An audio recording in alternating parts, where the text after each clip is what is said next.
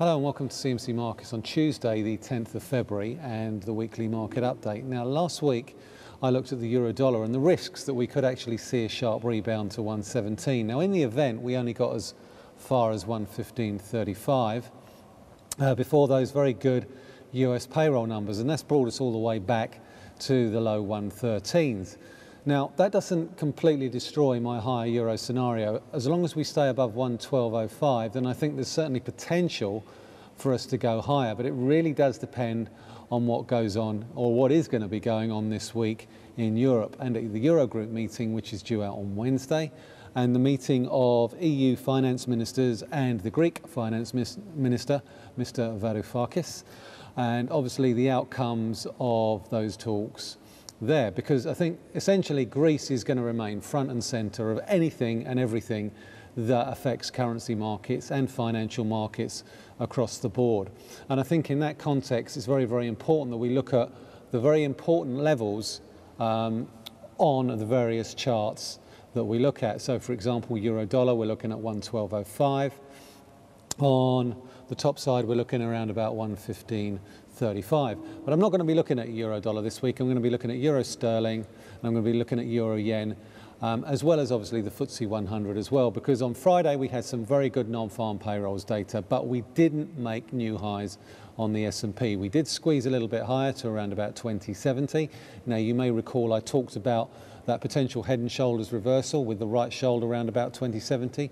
Thus far we haven't broken above that, and I think that's over concerns that potentially we could see a rate tightening, a US rate tightening sometime this summer, and I think that's tempering the upside just a little bit along the lines of obviously fears about a stronger dollar. So I'm going to move slightly away from the S&P this week, and I'm going to look at the FTSE 100 in the context of the weaker China data that we've seen over the course of the last few days, because the weaker China data is actually weighing on the FTSE, and we are still struggling to get above that 6,900 level. So I'm going to look at the FTSE 100, look at the key levels on that. I'm going to look at euro sterling in the context of the inflation report that's coming out on Thursday, and I'm also going to have a look at euro yen in the context of the lows that we saw earlier this year. So I'm going to start with the UK 100, FTSE 100, and it's the 4-hour chart. And we're looking at a potential diamond formation here, and it's quite a nice pattern. I mean, I like diamond formations simply because sometimes they can produce very good outcomes in terms of breakouts. The key level I think to keep an eye out for is really on the upside. It's the 6,900 level. Now let's also not forget 6,950 is the all-time highs. So we need to be aware that if we do break above the highs so far of the last 12 months, that we could actually run into a bit of a barrier at 6,950. On the downside, obviously we've got key support at the lows this month, just around about 6,800. But overall, it does appear that we're trading in a little bit of a range here with a big barrier at 6,900, and it's going to I think it's going to take a significant catalyst to propel it higher towards 7,000. So that's not my preferred outcome. I think the likelihood is, in the absence of any significant catalysts, we could once again drift lower. So let's have a look at euro sterling. Now, one of the questions I commonly get asked is how to identify my support and resistance level. Well, in essence, it's fairly simple. If we look at this 4-hour chart, we can see quite clearly that the chart is staircasing lower. We're getting lower highs and we're getting lower lows.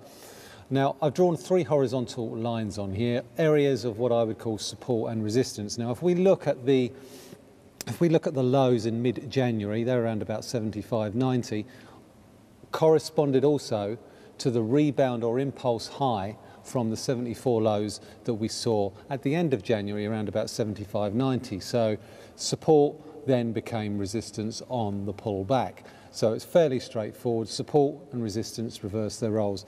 Now we're back at the previous lows that we saw at the end of January. So that, in essence, becomes support, and that's where any long positions would put their potential stop losses below that level. So essentially, if we get a break below 74, then it stands to reason we could get an impulse move down through 74, down to around about 73.50 or even 73. So we are able to identify clear potential turning points in the market just by the use of very clear support and resistance lines. And we can see that the the market is moving lower, the momentum is lower because the highs are getting lower, and eventually what will happen, or what could happen, is we could get a break of that 74 level, but we won't preempt that break. If we stay above that 74 level, we remain susceptible to a rebound and a potential short squeeze. So the key levels on euro sterling are 74 on the downside and 75.90 on the top side.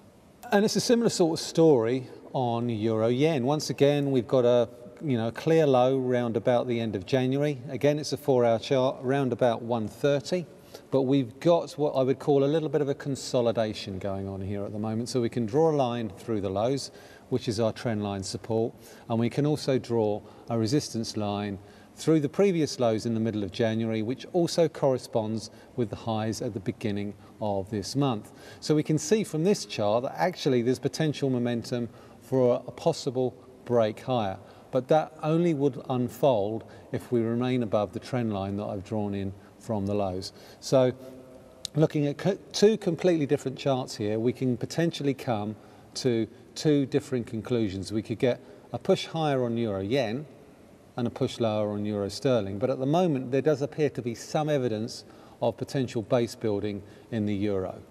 But that really all depends on obviously the politics and less about the economics. So certainly Greece is going to be a factor, European economic data is going to be a factor, the uncertainty is going to be a factor, but above all, trade the charts and not the events. So that concludes this week's weekly market update. Just a quick reminder to remind you about Thursday's analyst debates with me and Colin Szynski on Thursday at 3 p.m, where we'll be hosting a webinar and basically discussing the key levels on the markets. We'll talk about obviously what we've discussed today, but broaden that out as well to commodity markets and other currency markets as well. So until then, or until next week, this is Michael Hewson talking to you from CMC Markets.